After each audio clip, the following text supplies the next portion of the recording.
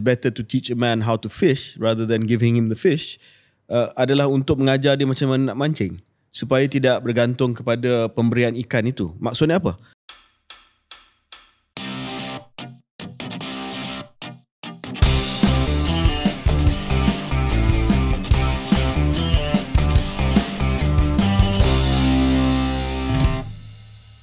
Assalamualaikum, selamat datang ke episod 103 Keluar Sekejap bersama saya Syahril Hamdan. Dan saya KJ.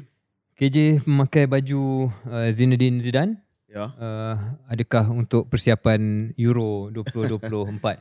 Ada sebabnya. Ya. Tapi saya akan jelaskan pada segmen yang terakhir. Okey. Ya. Dia ada mungkin ada kena mengena dengan kehambaran pasukan Manchester United yang stadiumnya juga dibanjiri dengan air. Bukan ya, cuma semalam keputusan 1-0 kalah dengan Arsenal itu lebih kepada nak menghadiahkan kemenangan kepada Arsenal. Baik. Sebab dari segi strategik, pilihan strategik, lebih baik Arsenal menang daripada Man City. Jiran Man City. Ya. Tapi masalahnya Man City akan berjumpa dengan Spurs pada hari Selasa. Betul. Esok. Jadi mungkin itu menjadi masalah bagi Arsenal. Ya. Anyway, kita akan tengok penghujung Liga Perdana Inggeris. Mereka pun ada strategik pilihan kan. Ya, Spurs betul. Dia tak nak melihat Spurs tak nak melihat Arsenal menang. Ya. Tapi saya rasa tak, kalau dalam keadaan tersebut, sebab saya semalam mendengar ulasan daripada Andrew Cole, pemain bola sepak, bekas bintang bola sepak Manchester United. Soalan itu ditanya kepada beliau, sama ada pemain memikirkan soal pilihan strategik ini. Kalau dia bagi pasukan ini menang, maka musuh tradisi mereka akan kalah dalam liga. Jawapan beliau seperti mana yang saya sangka. Dia kata pemain akan memberi 100%. Dia profesional. Mungkin penyokong akan memikirkan benda tu, tetapi dari segi pemain dia tak nak kalah. Dia tak akan bagi chance pun kepada sesiapa. Maksudnya Tottenham Hotspurs akan masih nak menang walaupun boleh menghadiahkan liga kepada Arsenal, usaha tradisi mereka. Pemain mereka lah. Saya rasa betul, kecuali mungkin dari segi motivasi pemain-pemain tu mesti ada something yang dia kejar lah. Macam Spurs, mungkin Arsenal mengharapkan mereka masih dalam saingan untuk tempat keempat, untuk tempat terakhir Liga Champions League. Kalau tidak ada motivasi itu, mungkin mereka walaupun profesional tak akan bersungguh-sungguh. Jadi itu saja persoalan yang mungkin ada. Ya, mungkin.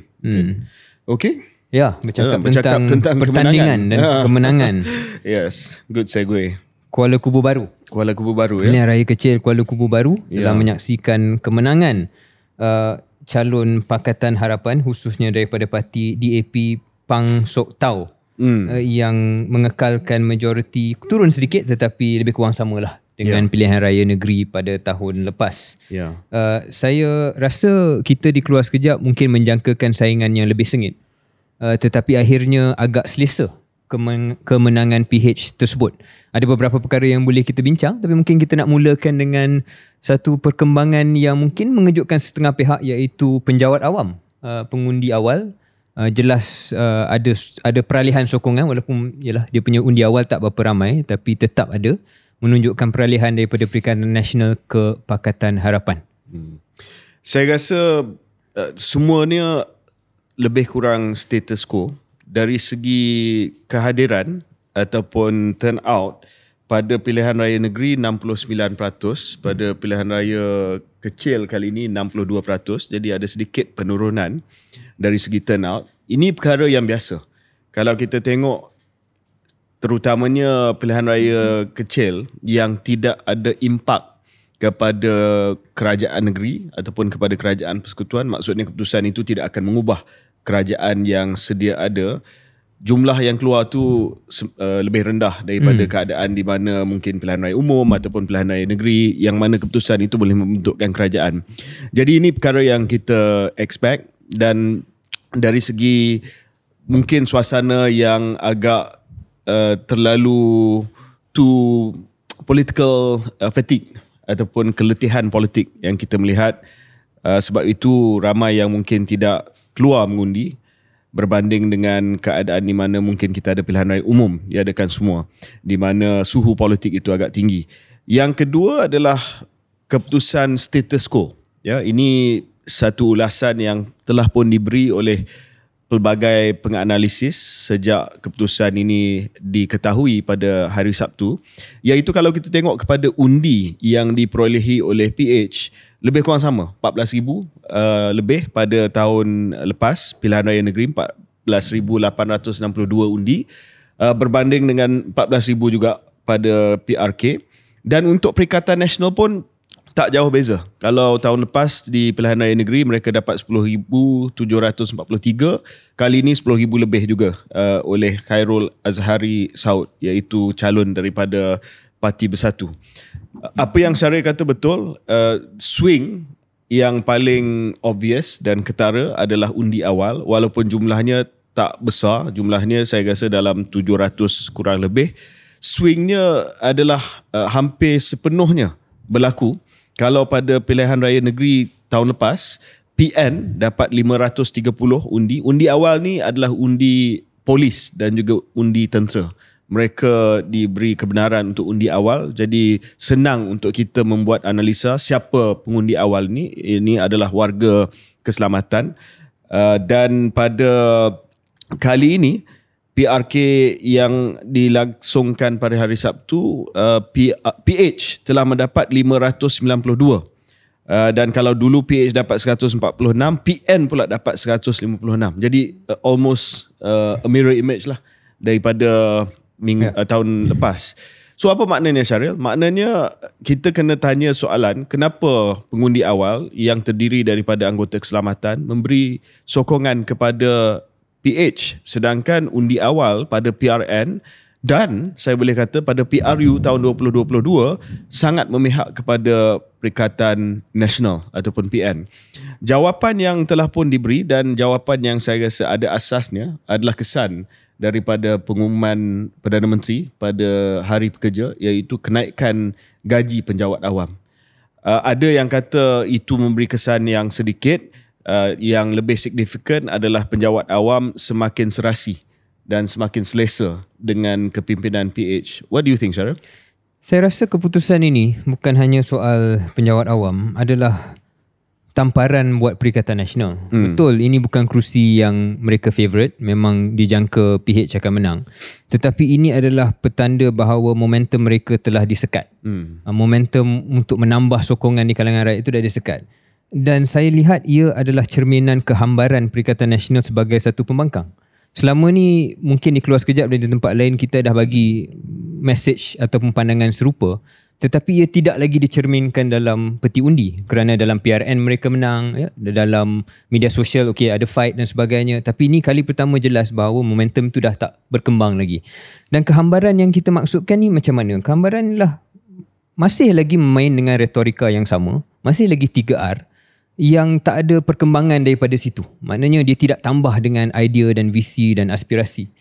Kita lihat ceramah daripada Presiden PAS, Tuan Guru Haji Hadi.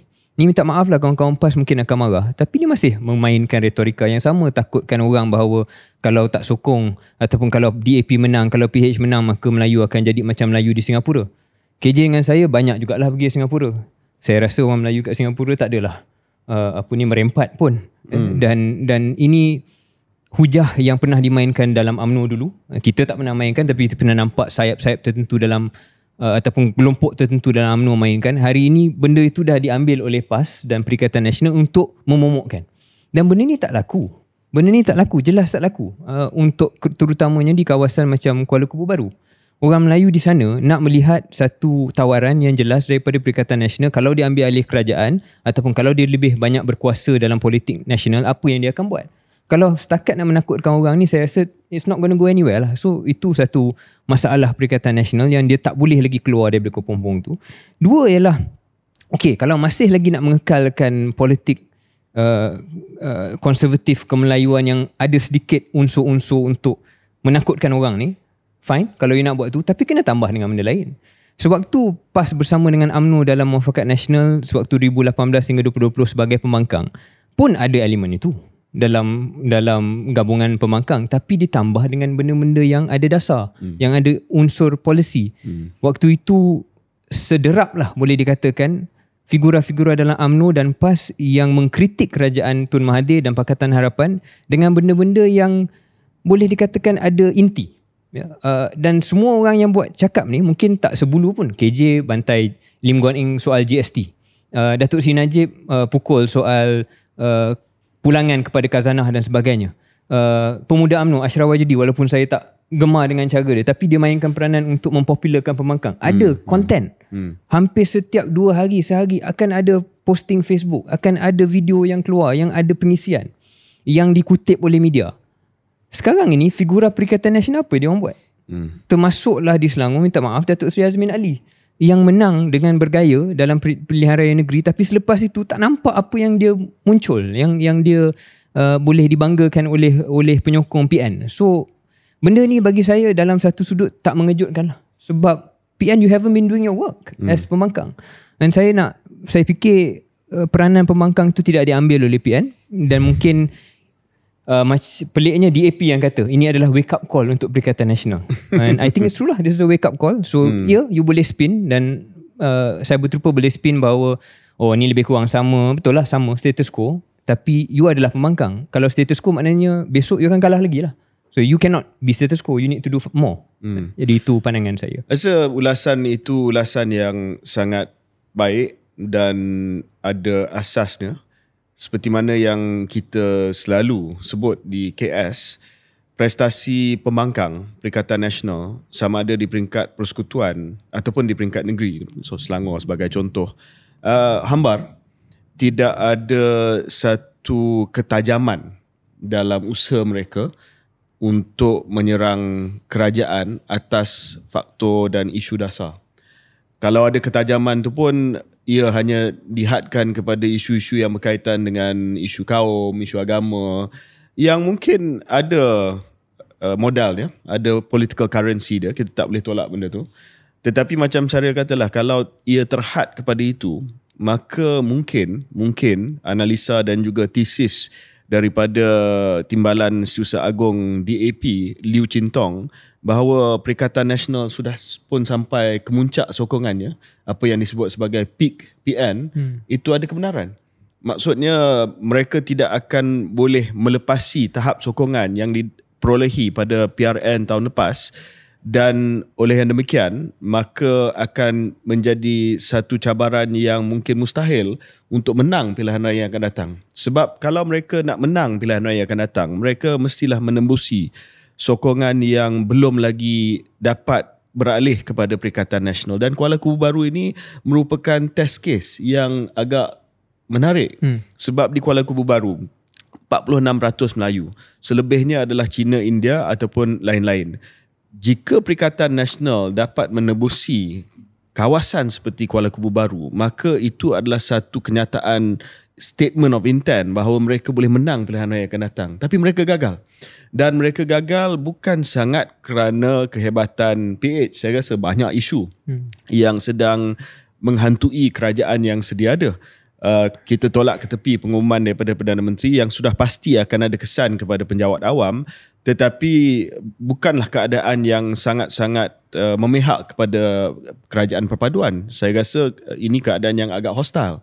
Dan daripada mula saya nampak PN telah memulakan kempen mereka dengan beberapa kesilapan. Termasuklah mungkin pilihan calon itu sendiri yang nampak tidak memberangsangkan, yang nampak dalam keterampilan beliau dan juga interaksi beliau dengan media dan sebagainya tidak memberi keyakinan, berbanding dengan calon Pakatan Harapan yang merupakan walaupun orang luar, ya, calon Perikatan Nasional orang tempatan, calon Pakatan Harapan orang luar. Dan ini menunjukkan bahawa kempen ada kesan, ya.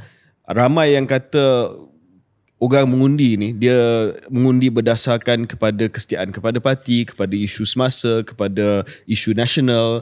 Kempen ni tak penting sangat sebab orang dah decide. Tapi saya rasa dalam keadaan PRK Kuala Kubu Bahru ni, kempen matters.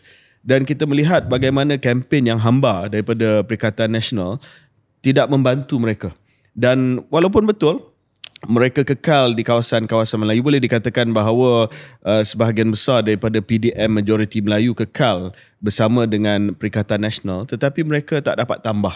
Mereka dapat kekal tetapi mereka tak dapat tambah, dan itu mungkin adalah satu isyarat yang sangat membimbangkan kepada Perikatan Nasional, Syaril. Ya, saya nak cadangkan juga sama ada Perikatan Nasional atau Keluar Sekejap atau sesiapa yang nak memberikan sedikit pengimbangan kepada kerajaan dengan cara yang berilmiah dan ada unsur membina.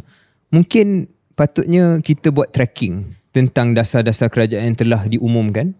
Apakah tahap implementasi dan juga pelaksanaan. Patut inilah kerja Perikatan Nasional. Tapi dalam parlimen dia tak buat kerja ni.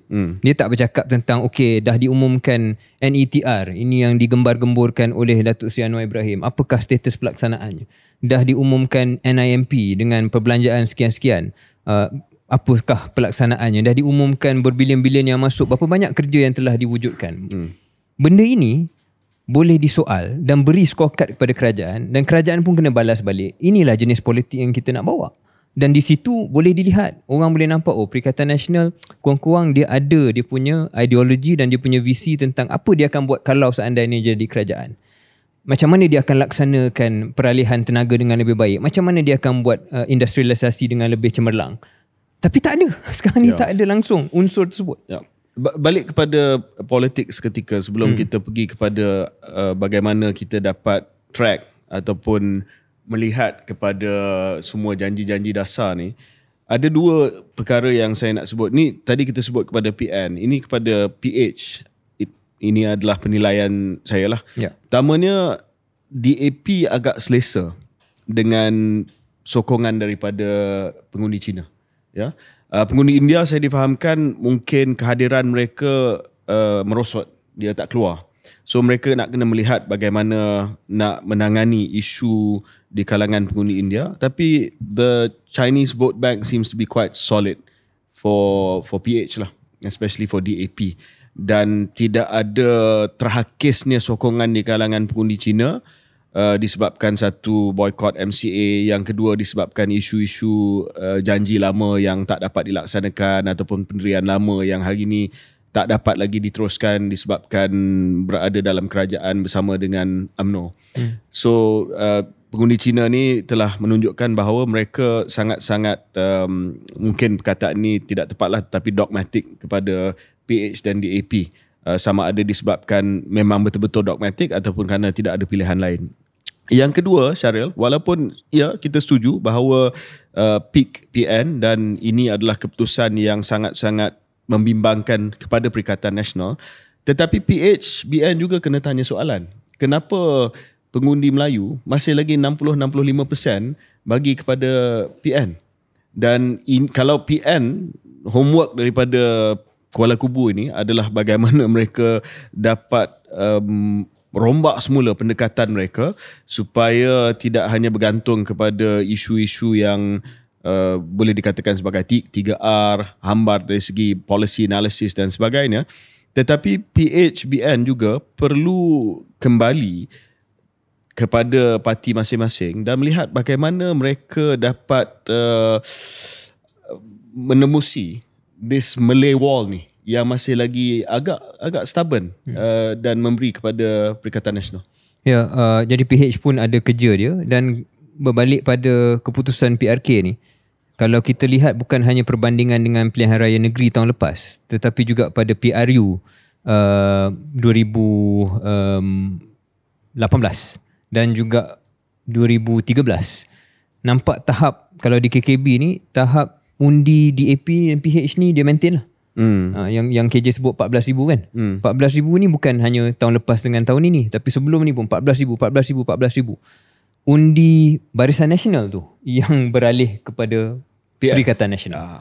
Jadi satu jenis bacaan ialah undi PH ni memang tak lari. Terutamanya tempat macam ni. Undi DAP ni dia solid, sangat-sangat solid.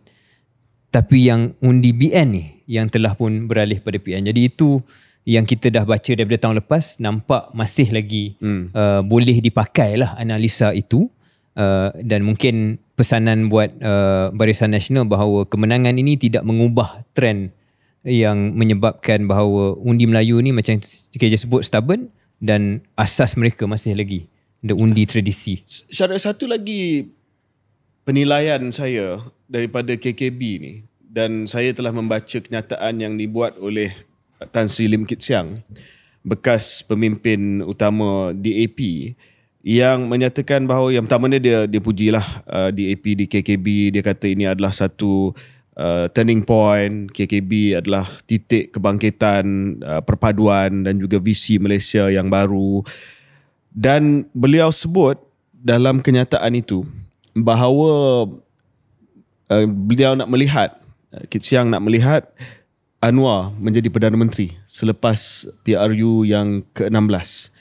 Maksudnya kita dah melihat bahawa dengan kejayaan KKB ni sudah ada pemikiran strategik di kalangan pemimpin yang berani mengutarakan bahawa this arrangement is here to stay. Datuk Seri Anwar akan dikekalkan sebagai calon Perdana Menteri untuk pilihan raya yang akan datang. Dan ini selari dengan apa yang disebut oleh Presiden UMNO, Datuk Seri Ahmad Zahid Hamidi, yang menyatakan bahawa beliau ingin melihat kombinasi dalam kerajaan perpaduan ini diteruskan dalam pilihan raya umum ke-16. So kita dah nampak dah mungkin dalam pemikiran pemimpin-pemimpin dalam PHBN bahawa KKB ini adalah winning formula untuk pilihan raya umum yang akan datang.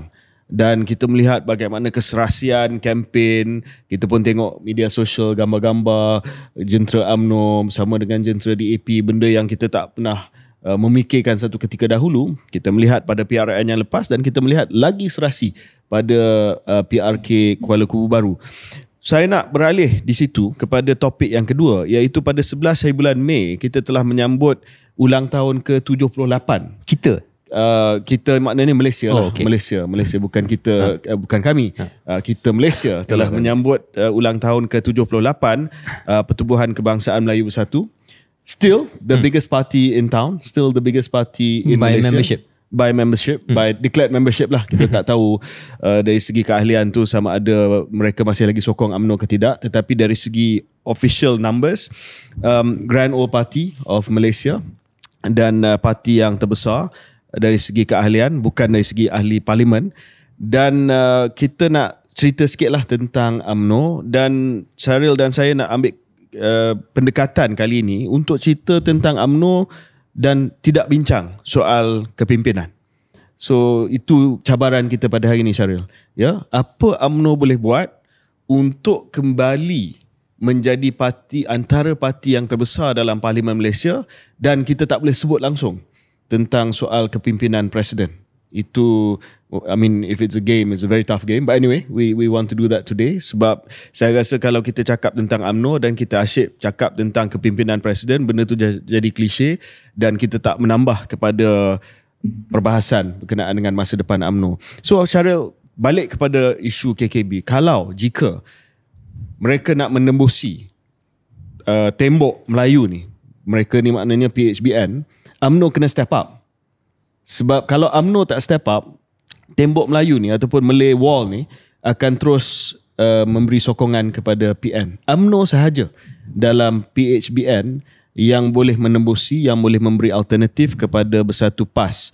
Dan saya nak bermula dengan matematik, Syaril. Hari ni UMNO ada 26 kerusi di Parlimen Malaysia. Ya. Okay, for UMNO untuk menjadi bukan hanya pelengkap dan juga kingmaker, tetapi kembali menjadi king dalam kancah politik tanah air, mereka kena ada sasaran. Dalam hidup ni kita kena ada ambition. Ambition UMNO adalah kembali menjadi sebuah parti yang boleh menang sekurang-kurangnya antara 60 hingga 80 kursi. Ya. Mustahil untuk UMNO menang lebih daripada majoriti mudah on its own. Ya, kita tengok bahawa itu mungkin tidak akan jadi kenyataan untuk mana-mana parti. UMNO kena kembali menjadi parti yang boleh menang 60 hingga 80 kursi, sekaligus boleh menjadikan Presiden UMNO, sesiapa Presiden UMNO, sebagai Perdana Menteri Malaysia. Itu sepatutnya menjadi objektif UMNO pada hari ini. Kalau saya di dalam UMNO, saya kata kita kena kembali menjadi 80 MP party in Parliament. ya, daripada 26 yang ada pada hari ini. Di manakah mereka akan dapat 80, ya, maksudnya penambahan dalam kurang lebih 50 lebih kursi. 50 lebih kursi itu akan datang daripada kursi-kursi yang hari ini disandang oleh PAS dan juga Bersatu, sebab dia tak akan compete dengan PKR, ya, dia tak akan compete dengan Amanah, sebab mereka dah kata bahawa ini adalah rakan kita, partners in struggle yang kita akan bekerjasama dalam PRU akan datang. So dia akan compete di kursi Bersatu. Bersatu ada dalam 31 kursi kalau tak silap saya. PAS ada 43 kursi. PAS parti yang paling besar sekarang ni. So kalau kita nak melihat apa UMNO boleh buat, mereka kena merangka strategi mereka berdasarkan kepada matlamat. Matlamat mendapat 60 hingga 80 kursi dan identify kawasan-kawasan tersebut, dan taktik mereka mestilah selari dengan matlamat strategik untuk mencapai kemenangan dominasi dan boleh minta tuntut jawatan Perdana Menteri, ataupun kalau Anwar nak jadi Perdana Menteri tak apa, tapi UMNO yang mendominasikan Jemaah Menteri. Saya berhenti di situ. Syaril, agree ke tidak saya punya matematik tu? Saya tak persoalkan matematik KJ, saya persoalkan optimisme KJ. Ya, kita akan sebut tentang taktiknya nanti. Tapi kalau boleh saya, kalau boleh saya katakan, matematik tu betul dari segi macam mana dia nak tangkap, tapi kenapa KJ optimis benda tu boleh berlaku tanpa menyentuh kepimpinan? Saya kata optimis. Saya nak bagi cadangan kepada sasaran dia lah, apa sasaran kepada rakan-rakan dalam UMNO. Kalau kita tak boleh cakap tentang gajah di tengah-tengah bilik, the elephant in the middle of the room, iaitu kepimpinan, what else can we talk about? Apa lagi yang boleh kita buat untuk menjadikan UMNO sebagai 60 to 80 MP parti? Right. Itu maksud saya. Okay.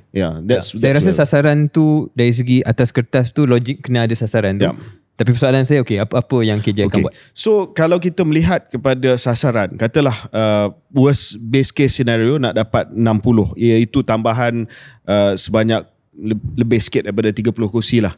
So apa yang UMNO perlu buat sekarang ini adalah menjadi sebuah parti yang lebih data driven, ya, sampai ke peringkat locality dan juga peringkat kawasan. Ini kita dah dengar lama dah, Syaril. Sebenarnya waktu kami berada di dalam UMNO pun ada percubaan untuk menjadi data driven, tetapi masalah dia, saya rasa implementasi atau pelaksanaan pendekatan tersebut itu tidak berjaya. Tetapi sekarang apa yang saya cadangkan adalah kenal pasti 30 kawasan to start off with. 30 kawasan untuk menjadikan UMNO 60 MP parti. 30 kawasan tambahan, selain daripada 26 kawasan yang sedia ada di dalam tangan. Pilihlah 35 kawasan dan start dengan memperolehi data yang menjadi tracking poll. Dia tak boleh buat data hanya setahun sebelum pilihan raya. Dia kena buat tracking poll daripada sekarang. Tanya soalan yang sama kepada sampel yang agak representatif, yang agak mewakili pengundi di kawasan tersebut, dan tanya soalan yang sama setiap suku tahun supaya dapat melihat pandangan dan juga perubahan sentimen di kawasan tersebut. Daripada hari ini, pilih 2 ataupun 3 bakal calon untuk dipromosikan ataupun untuk diketengahkan di kawasan-kawasan tersebut. Kalau ada calon yang sudah pun menunjukkan prestasi yang bagus di lokaliti tersebut, mungkin naikkan dia daripada, kalau dia naikkan dia sebagai bakal calon parlimen. Saya bagi contoh seorang wakil rakyat yang sangat popular di kawasan dia, YB Datuk Helmi, YB Duyong di Melaka. Mungkin dia adalah contoh bagaimana boleh di-highlight lagi, boleh diprofilkan lagi. Pilih beberapa individu-individu yang daripada luar parti dapat dipromosikan sekarang. Of course, kita kena berhati-hati sebab dalam UMNO ni takut kena cantas awal, tapi ada cara dia. Dan dengan data tersebut, dengan pengenalan calon yang awal, dengan satu pendekatan yang lebih meluas dari segi usaha untuk meraihkan ataupun meraih undi daripada jentera tempatan dan juga jentera bahagian. Dan ini pun kita telah bincang panjang lebar dululah, Syaril, bukan hanya menggunakan skuad sayang wanita yang mendekati pengundi rumah ke rumah, tetapi lebih data diberikan kepada pemuda dan puteri untuk mendekati mereka melalui call center, melalui media sosial dan sebagainya, dan diadakan satu war room yang betul-betul technical, yang boleh pada setiap waktu dan masa menunjukkan snapshot sokongan UMNO. So benda ni bukan rocket science, bukan benda yang baru saja kita cakap, benda yang pernah disebut di dalam parti tapi tak pernah dilaksanakan dengan baik dan dengan bagus. So maybe Syaril akan jawab, ini berbalik kepada retail politik yang cantik tapi wholesale politik di atas tak cantik. Tapi bagi saya retail politik pun hari ni saya melihat ada kelemahan di pihak UMNO. KJ, kadang-kadang bila kita dah keluar daripada sesuatu tempat, organisasi, maka kita akan nampak dengan kanta yang berbeza dan mungkin kanta yang lebih jelas. The cobwebs are gone. Saya nak sebut blinkers satu. Blinkers or cobwebs? Actually both. I guess blinkers are gone. Bagi saya, pandangan saya mungkin sedikit kontroversi, tapi saya rasa the UMNO problem ataupun masalah cabaran dengan UMNO ni mungkin dah fatal. And bagi saya masa untuk terangkan kenapa saya berpendapat sebegitu, dan saya happy kalau saya salah pun, tapi ini analisa saya lah. Pertama, UMNO ada krisis identity. Krisis identity yang sangat-sangat mendalam. Berbeza dengan parti-parti lain yang tahu apa yang dia nak jual, tahu DNA dia. DNA UMNO sudah tidak jelas apa DNA-nya. Untuk PAS kita tahu, walaupun kita kritik tadi, apa yang dia jual. Apa yang dia tawarkan pada rakyat. Feeling dia apa, emotional connection dengan PAS tu kita, walaupun dia tidak disebut dalam atas kertas ataupun manifesto, kita tahu bila kita pangkah PAS itu, sentimen dia apa. DAP pun sama. Walaupun mereka akan kata okey kita hormat perlembagaan, tapi DAP adalah satu parti yang menjadi simbol kepada perubahan, kepada satu Malaysia yang lebih saksama. Macam mana nak achieve saksama tu, tapi sebab equality or equitability. PKR tentang justice, tentang keadilan. Sekarang ni UMNO apa? Adakah ia parti yang merupakan parti memperjuangkan hak-hak Melayu seperti mana selama ini diiklankan? Bila berada bersama dengan Pakatan Harapan DAP, that DNA dah susah untuk dijual. Dan dah ada alternatif kepada mereka yang mengundi berasaskan hak Melayu, iaitu Perikatan Nasional. Dia akan pergi ke situ.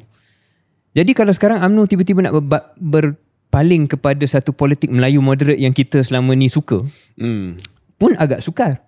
Sebab satu, mereka tidak ada personnel dalam UMNO untuk buat perkara tu. Saya rasa tanpa orang macam KJ, Hishamuddin, orang-orang yang betul-betul sebenarnya boleh bawa ataupun menjadi individu yang menjual politik moderate Melayu, apa yang anda ada sekarang adalah kepimpinan UMNO yang sedia ada, tanpa saya sebut nama, susah untuk jual the politik moderate. Itu satu KJ. So just quickly, then you boleh sambung. Tapi saya rasa Syaril agak harsh lah. Sebab kalau kita nak tengok dari segi pemimpin yang boleh melambangkan moderate Melayu, walaupun mungkin kita ada masalah dengan mereka sebab mereka tak buat apa-apa dalam keadaan kami dua ni, put aside, tapi saya rasa orang macam Jogani, even Khalid Nordin, even, I mean, pains me to say this, Mak Hassan, melambangkan sentimen moderate Melayu. Tapi whatever reason, benda tu tak terselah. So for me, Johari Ghani lah. For me, Johari Ghani, of the names you mentioned, Johari Ghani boleh. But sangat-sangat kecil minoriti tu. Sangat kecil minoriti. Dia bukan minoriti dalam UMNO yang 40%. Ini betul-betul kecil. So saya fikir itu satu masalah untuk menawarkan politik moderate Melayu. Kedua ialah anda sudah berada dalam Pakatan Harapan yang politik moderate Melayu tu dah dibolot oleh PKR. So it's difficult for UMNO untuk cari dan jual apakah DNA dia. So apa yang ada ialah retail politics. Menunjukkan bahawa YB UMNO ni lah yang paling servis kawasan, yang paling bagus. Tapi KJ, saya masih rasa itu tidak cukup untuk sebuah parti. Itu bukan satu strategi yang sustainable. Itu boleh membawa kemenangan di setengah tempat. Tetapi sebagai satu politik nasional, I think UMNO is finished as a national party. Dan selagi perkara asas ini, iaitu DNA UMNO tidak dapat diceritakan, tidak dapat dijual dan ditawarkan dengan satu perkara yang jelas, saya rasa trend itu akan berterusan. Itu satu. Secondly, selain daripada krisis identiti UMNO KJ, ialah the moral core of UMNO. Saya mengharapkan bahawa ada kesedaran dan kemahuan untuk own dan memiliki kesalahan dan kegagalan. Kita setuju yang itu tak boleh sentuh. Tak, bukan pasal pemimpin. Okay. Maksud saya ialah UMNO ada isu berkaitan dengan corruption dan bukan individu. Ini berbalik pemimpin-pemimpin lama pun. Dan kita tak pernah, ataupun UMNO tak pernah betul-betul duduk dan mengatakan ya, kita ada salah. Ya, ada sesuatu yang tak betul oleh pemimpin-pemimpin kita yang dibuat. Dan image bahawa rasuah dan kesalahan dan corruption tu ada dengan UMNO itu bukan fitnah semata-mata, bahawa ada kebenaran di situ. Ya, tapi, dan kita minta maaf. Tak ada pun. Tapi tak ke Syaril rasa dengan penampilan pemimpin-pemimpin baru tanpa ada satu permohonan ataupun pengiktirafan yang grand gesture ni, sekurang-kurangnya pengundi bolehlah melihat, okey, dah ada barisan kepimpinan baru. Ini adalah secara tidak langsung isyarat bahawa the ways of the past sudah pun menjadi satu sejarah dan memberi satu harapan baru kepada orang Melayu bahawa except we know that's not true.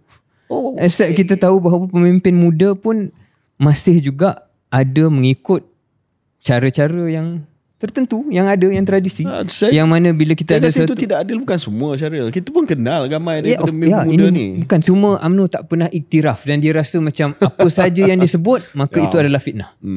Itu yang saya rasa macam kalau boleh menjadi satu lagi sebab lah. Saya rasa ada trend penurunan. Dan last thing ialah put that all of that side. The third thing ialah struktur dan budaya UMNO tidak mengizinkan, memudahkan inovasi-inovasi taktikal yang KJ sebutkan tadi.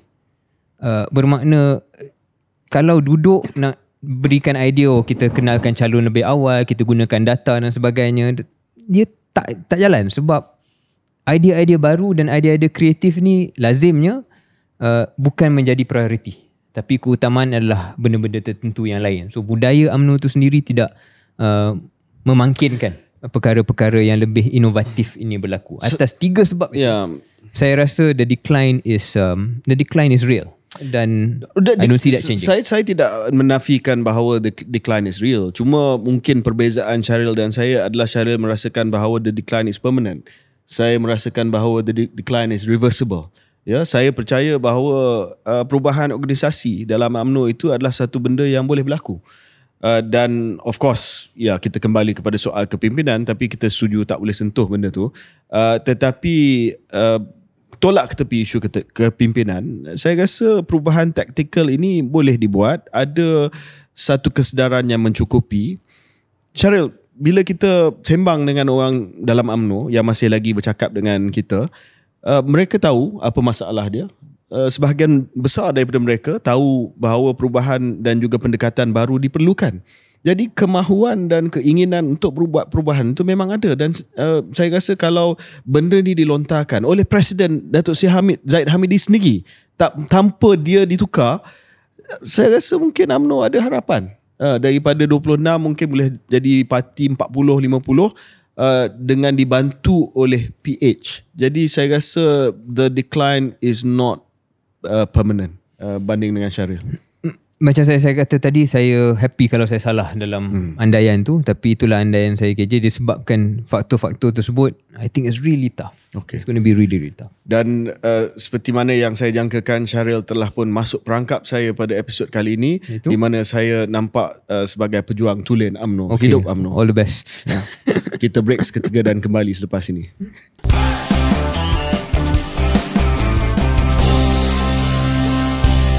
Selamat kembali ke episod ke-103 Keluar Sekejap.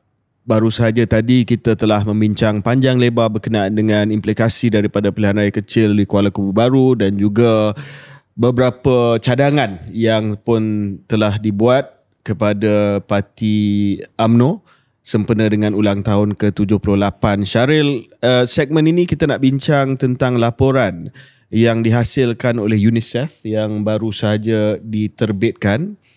Laporan ini diberikan nama Ranjau Sepanjang Jalan, mengambil inspirasi daripada novel tahun 1966 yang dihasilkan oleh Datuk Shanon Ahmad yang menceritakan keperitan hidup petani kecil yang menjadi mangsa kepada kuasa-kuasa seperti ketua kampung yang banyak mementingkan diri, yang menceritakan kisah seorang petani yang bernama Lahuma. Novel itu telah memberi tajuk kepada laporan ini kerana mengikut laporan yang dihasilkan oleh UNICEF, kajian ini dijalankan daripada bulan Oktober hingga November tahun lepas dan mengumpul data daripada 755 isi rumah berpendapatan rendah yang tinggal di 16 PPR, perumahan awam kos rendah di Kuala Lumpur. Saya nak rumuskan dapatan Syaril sedikit supaya kita menjadikan ia sebagai rujukan perbincangan kita. Pertamanya, ketua isi rumah daripada survey ini telah pun kembali bekerja selepas pandemik COVID-19, tetapi walaupun pendapatan bertambah baik tetapi kemiskinan masih tinggi, ya. Pendapatan bulanan menengah isi rumah telah kembali pulih kepada paras sebelum pandemik, tetapi kemiskinan masih tinggi pada kadar 41% pada Oktober, jatuh sedikit berbanding 45% pada Mac 2021, tapi masih lagi pada keadaan yang membimbangkan. Perlindungan sosial dan program bantuan perlu dipertingkatkan. Majoriti ketua isi rumah bekerja makan gaji, peratusan yang bekerja sendiri berkurangan daripada 1 daripada 4 kepada 1 daripada 4 daripada Mac 2021 Oktober 2023. Yang membimbangkan Syaril, 40% pekerja tiada perlindungan sosial berkaitan pekerjaan, termasuk mereka yang bekerja makan gaji, dan tertinggi dalam kalangan mereka yang bekerja sendiri. 92% tak ada apa-apa perlindungan, tak ada SOCSO, tak ada KWSP. So ini sangat membimbangkan. Kos sara hidup, ini kita selalu sebut tentang kos sara hidup, dan mungkin ada di kalangan penyokong-penyokong kerajaan perpaduan yang mengatakan bahawa ini adalah hanya mitos, fata morgana dan sebagainya. Tetapi bila ditanya, 8 daripada 10 isi rumah bergelut untuk menjana pendapatan yang mencukupi bagi menampung keperluan asas hidup, lebih tinggi berbanding 7 daripada 10 seperti yang dilaporkan semasa pandemik. Worse now, Syaril, daripada pandemik. Mungkin daripada pandemik ada banyak assistance yang dikeluarkan oleh Tan Sri Mahyudin pada waktu itu, EPF pun boleh dikeluarkan. 90% yang responden terkesan dengan kenaikan kos sara hidup, terutamanya harga makanan, dan 50% daripada responden menganggap kedudukan kewangan semakin merosot berbanding 2022. Yang sedih juga, Syaril, adalah pendidikan anak-anak kian mencabar. Kos pendidikan telah meningkat dengan ketara, dengan 78% daripada isi rumah tersebut menyatakan kenaikan itu merangkumi kos pengangkutan, kegiatan co-curriculum dan makanan di kantin sekolah yang telah naik sejak pandemik ini bermula. Dan kesan daripada itu, Syaril, yang saya juga nak highlight sebagai mantan orang yang bekerja di KKM, tekanan mental bertambah dan lebih buruk berbanding semasa pandemik. 3 daripada 4 menyatakan kenaikan kos sara hidup menjejaskan kesihatan mental mereka. Hampir 1 daripada 4 melaporkan perasaan tertekan memuncak berbanding semasa pandemik. Syaril, memang ranjau sepanjang jalan. Apa pandangan Syaril tentang laporan UNICEF ini? Satu laporan yang sobering, bahasa Inggerisnya. Dan saya tertarik satu lagi data, kadar kemiskinan tegar adalah 8%. Ini tak sama dengan apa yang kita baca pada Februari tahun ni, bahawa kemiskinan tegar di Kuala Lumpur dah selesai. Nanti kita akan kupas yang itu. Tapi selain daripada data itu, data-data lain juga memberikan satu gambaran yang merisaukan.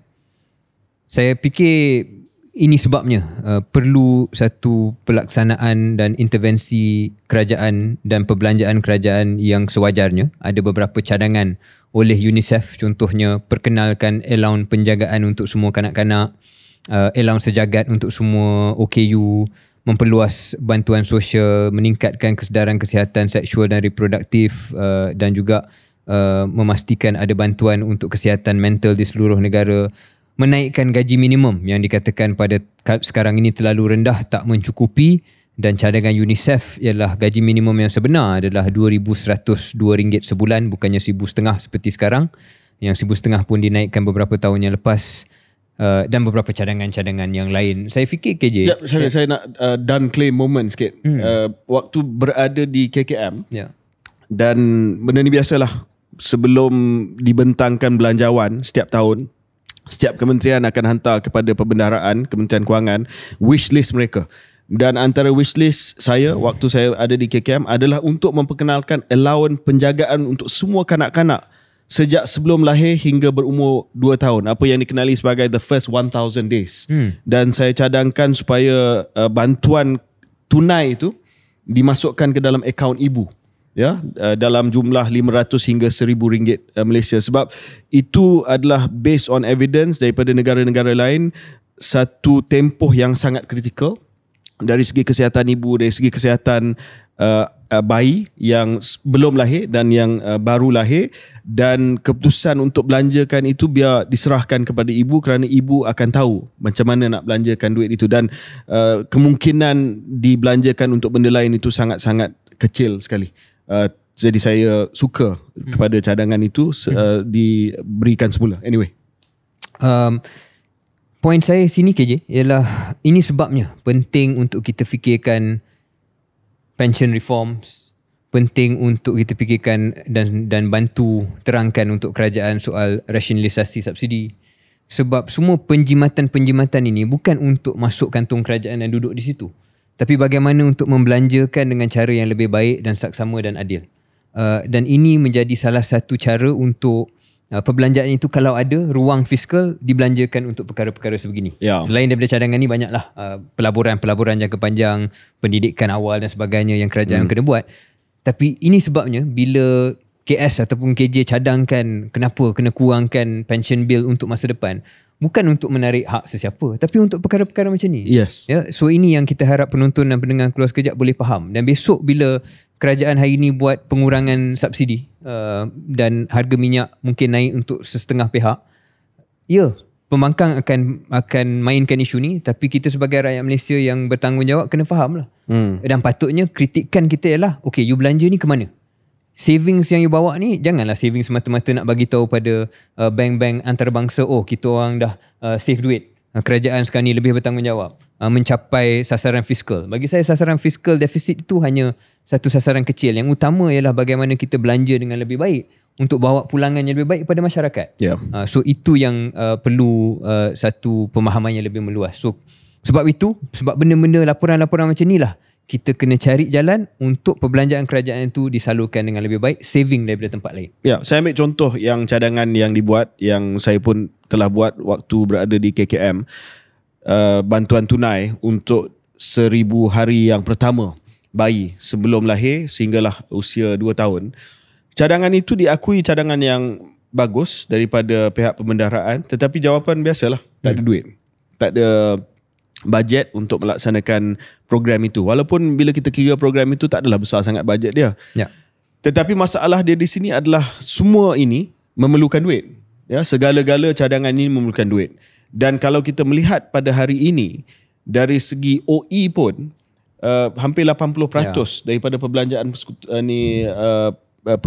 mengurus adalah lock in ready. Jadi tak ada ruang. Tak ada ruang. So the only way, cara yang untuk kita ada ruang untuk melaksanakan semua program-program yang dicadangkan oleh UNICEF ini, dan cadangan ini semua ada merit dia. Mungkin ada yang tak boleh dilaksanakan sepenuhnya, ada yang boleh dilaksanakan hanya secara bersasar.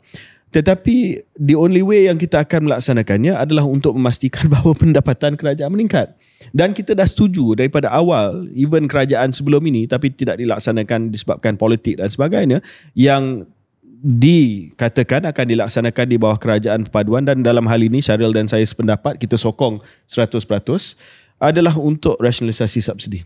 So apa yang perlu dibuat oleh kerajaan sekarang adalah untuk, pertamanya, percepatkan usaha ini. Kedua, cakap dengan jelas apa yang akan berlaku, sebab rakyat tak nak tahu last minute apa yang akan berlaku. Kita tengok sendiri daripada pelaksanaan sistem padu bahawa kalau dibuat begitu, saya rasa akan ada banyak kritikan dan juga pushback daripada rakyat. Dan ketiga, dengan jelas menyatakan bahawa bila dah ada peningkatan jumlah ini, jumlah itu akan dibelanjakan untuk apa. Ya, walaupun ia dimasukkan ke dalam kantung satu saja, iaitu akaun yang akaun perbendaharaan, tetapi orang nak tahu. Okey, kalau dapat penambahan contoh 30 bilion hasil daripada usaha rasionalisasi subsidi ini. 30 bilion itu akan dibelanjakan untuk apa? Bayar hutang berapa, bantuan berapa, pengangkutan awam berapa, program membasmi kemiskinan berapa dan sebagainya. Cakap soal pembasmian kemiskinan, saya tahu Syaril nak cakap tentang benda ni juga, sebab semangat yang kita nak track, kita nak ikut daripada pengumuman sehinggalah benda tu jadi.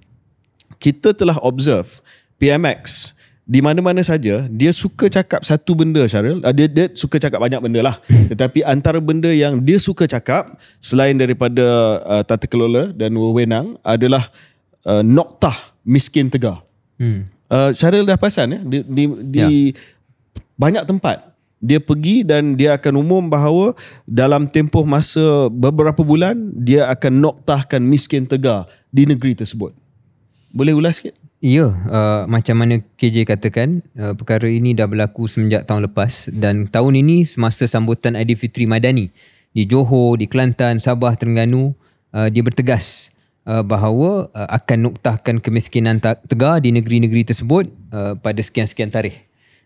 Dan ini adalah susulan apa yang telah pun diiklankan pada bulan Februari tahun ini, bahawa untuk sesetengah negeri, Selangor wilayah persekutuan dan mungkin 1-2 negeri lagi, dah dikatakan bahawa kerajaan telah pun menoktahkan miskin tegar. Kita pernah ulas perkara ni beberapa bulan yang lepas, di mana kita sebutlah bahawa kenyataan itu agak berani, dan berani dalam soal yang boleh dipersoalkan lah, yang boleh dipertikaikan, sebab hanya perlu menunjukkan 1 atau 2 kes yang mana ada orang miskin tegar untuk mempersoalkan validiti kenyataan itu. Tapi macam kita dah ulas kat sini, ia disebabkan menggunakan definisi teknikal. Mungkin benar bahawa kemiskinan tegar di negeri-negeri tersebut dah dinoktahkan. Apakah definisi teknikal tu, KJ? Kerajaan akan menggunakan database e-kasih dan memastikan bahawa ada bantuan yang diberikan, maka secara automatik dan teknikalnya dia dah lepas sasaran kemiskinan tegar tersebut, yang tak silap saya masih lagi 1198 lebih kurang, paras garis kemiskinan makanan. Dan kalau isi rumah ada 1198 or something like that, 1200 lah, maka dia secara teknikalnya didefinisikan bukan lagi miskin tegar. Walaupun sebenarnya kalau kita imbau balik perbincangan kita pada episod tersebut, perlu lihat kemiskinan ni dari bentuk yang lebih holistik, yang lebih multidimensi. 2 perkara, Syaril, saya nak sebut. Pertamanya, memancing dengan ikan.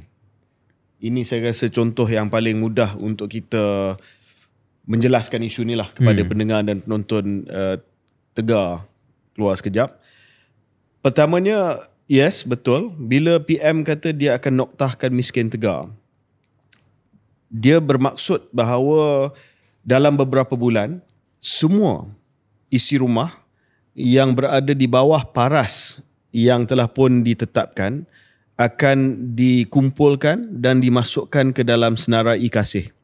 Dan mereka biasanya akan diberi bantuan. Bila diberi bantuan, biasanya bantuan tunai. Maksudnya mereka tidak lagi berada di bawah paras kemiskinan. Sebab dengan bantuan itu, pendapatan mereka lebih daripada paras miskin tegar. Dan itu adalah boleh diistilahkan sebagai ikan lah, bagi ikan. Okay? Saya tak kata bagi ikan ni salah. Saya cuma kata itu strategi bagi ikan. You give fish. Tetapi sudah pasti dari segi dia punya simpulan bahasa, it's better to teach a man how to fish rather than giving him the fish, adalah untuk mengajar dia macam mana nak mancing, supaya tidak bergantung kepada pemberian ikan itu. Maksudnya apa?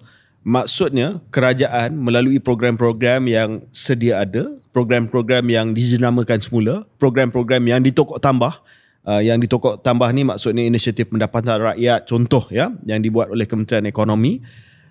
Mereka diajar bagaimana nak memancing. Itu analogi lah, bukan betul-betul nak memancing, tetapi mereka diajar bagaimana nak menjana pendapatan untuk diri mereka sendiri, supaya tidak hanya bergantung kepada ikan.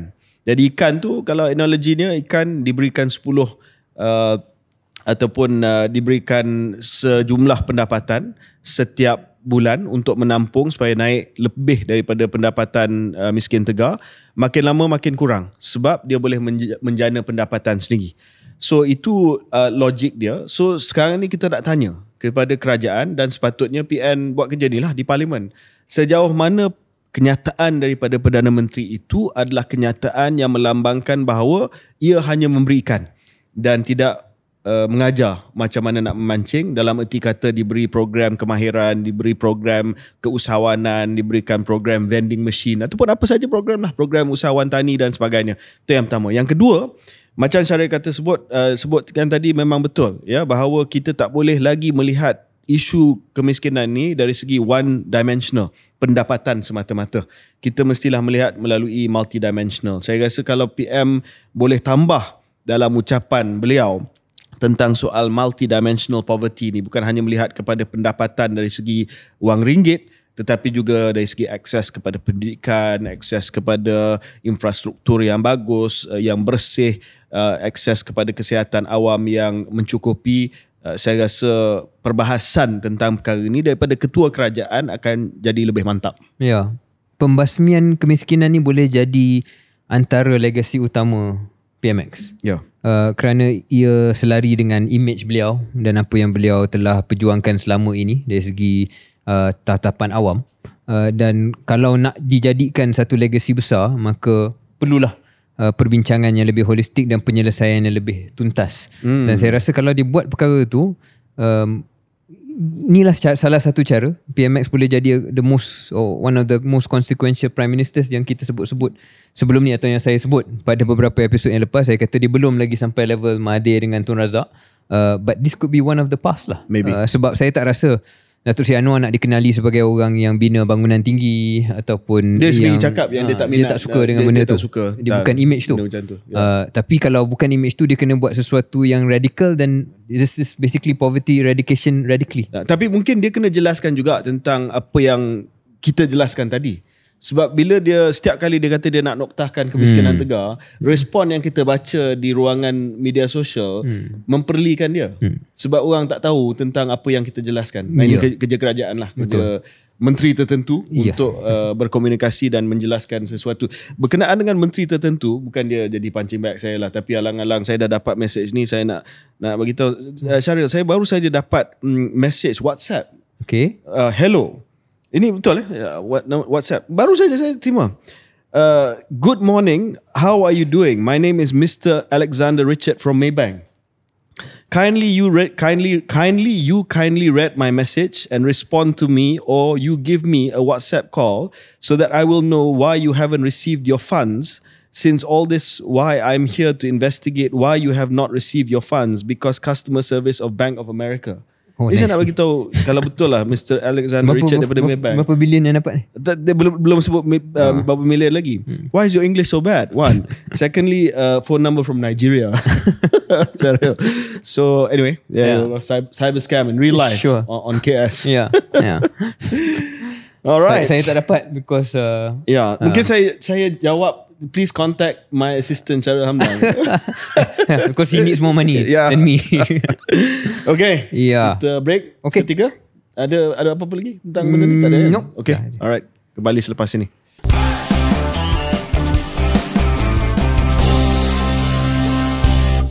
Selamat kembali ke episod 103 KS.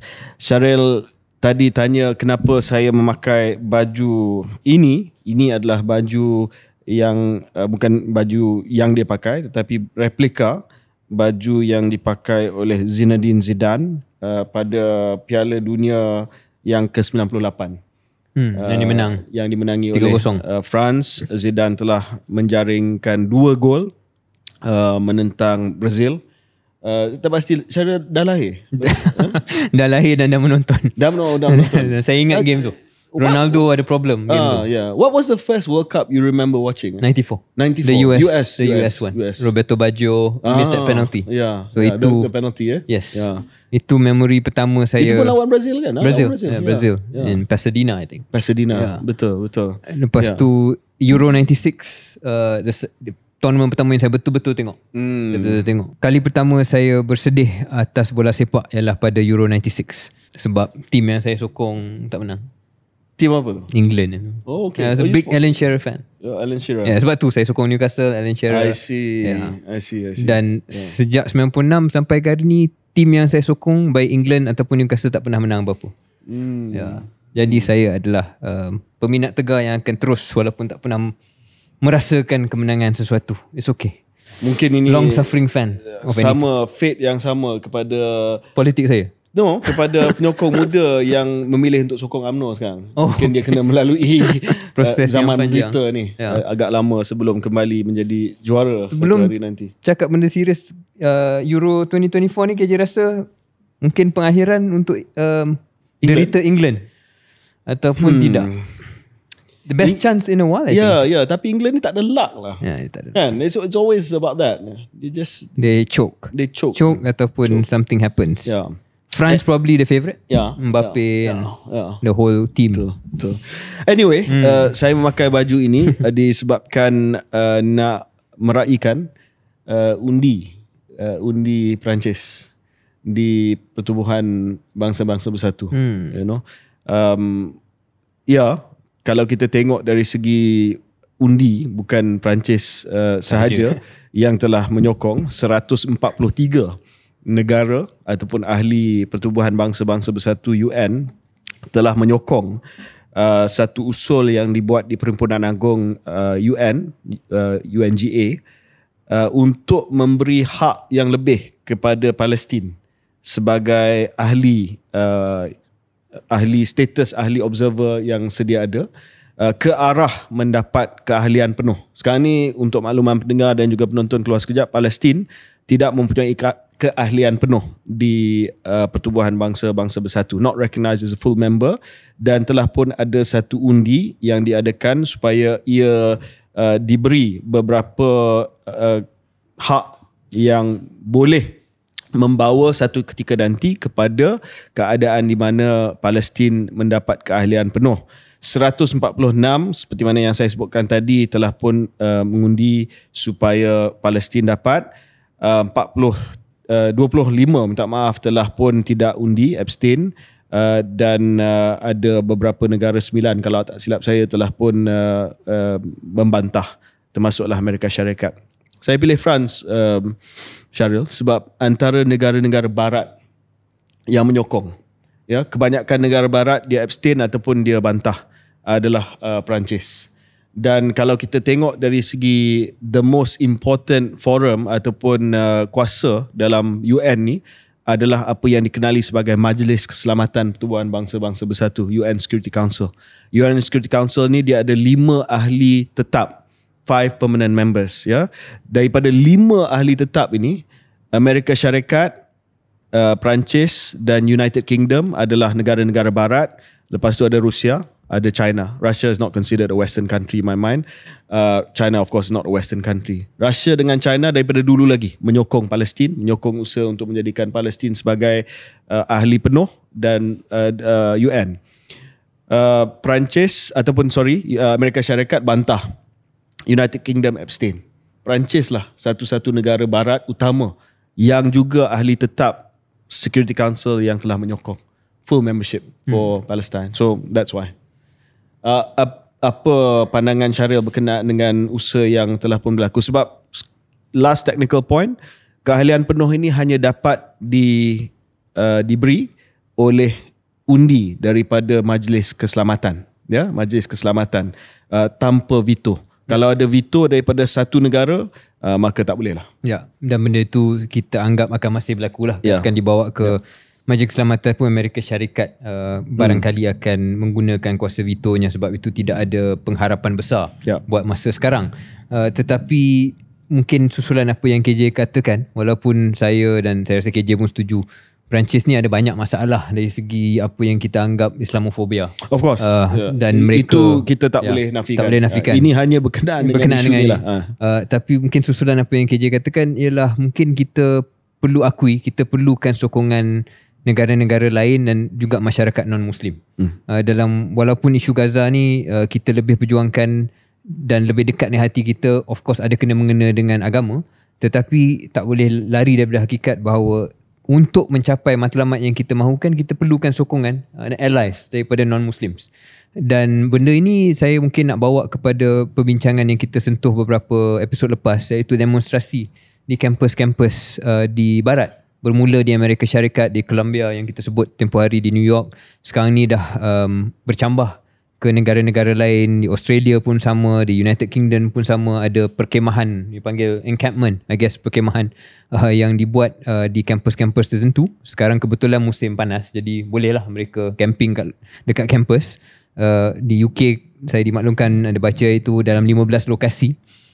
Semuanya mendesak agar universiti masing-masing divest, keluarkan, kurangkan ataupun keluarkan pelaburan mereka, pembabitan komersial mereka dengan negara Israel itu, dan nampak berterusan momentum dan juga wave ini berbalik kepada harapan kita yang lebih jangka, sederhana dan panjang lah. Mungkin benda ni tak boleh dituai sekarang, tapi dalam masa beberapa tahun lagi, apabila generasi muda ini mula lebih ramai dan mengambil alih tampuk kepimpinan negara masing-masing, mungkin barulah kita boleh nampak keahlian di UN, barulah kita nampak bahawa sokongan tak berbelah bagi terhadap Israel tu akan berhenti, dan mungkin kemerdekaan Palestin tu boleh kita capai dalam jangka hayat kita.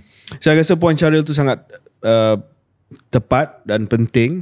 Antara lain, kita setuju bahawa bukan semua pendirian dan juga polisi Perancis ni bagus, tetapi berkenaan dengan isu ini, battle ini perlu dimenangi di Barat. Sebab sokongan terhadap Palestin dan juga kepada satu kerangka antarabangsa yang lebih adil ini sangat-sangat jelas di Global South, di kalangan negara-negara membangun. Yang menjadi penghalang ini adalah di negara-negara Barat, terutama dia di kuasa-kuasa besar yang ada kuasa veto di Majlis Keselamatan dan sebagainya. Jika debat perbahasan berkenaan dengan keadilan sejagat dunia, termasuk Palestin dan termasuk juga di negara-negara lain, tidak dimenangi di negara-negara tersebut, negara Barat yang saya maksudkan ini, maka tidak akan ada perubahan. Jadi apa yang berlaku di Perancis, sehingga Perancis mempunyai pendirian yang berbeza daripada negara-negara Barat lain, menandakan bahawa satu perubahan sedang berlaku.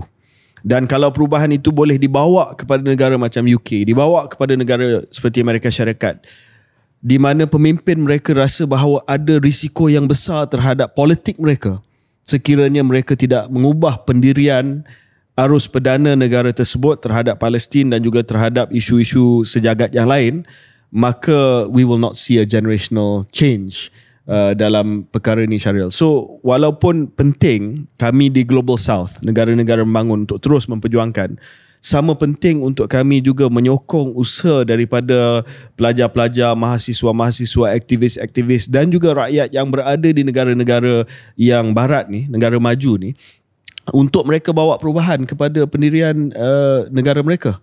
Sebab once the big powers change their view because of political pressure, then you will start to see a change in what is happening in the Middle East and other parts of the world. Dan kuasa-kuasa besar dan kerajaan ini hanya akan berubah apabila ada tekanan politik. Dia tak akan buat dari segi the goodness of their heart lah. Sebab kalau dia nak buat, dia dah buat lama kan. Ia lain, ia berdasarkan tekanan politik. Dan mungkin dua pilihan raya yang kita nak saksikan ini ialah di Amerika Syarikat dan juga di United Kingdom. Walaupun United Kingdom nampaknya Labour akan menang, tetapi kita haraplah ada sedikit kekhawatiran di kalangan mereka bahawa pengundi-pengundi asas mereka tu mungkin ada yang tidak akan menyokong, andai kata tidak berubah pendirian kepimpinan parti buruh di UK untuk lebih adil dalam isu ini.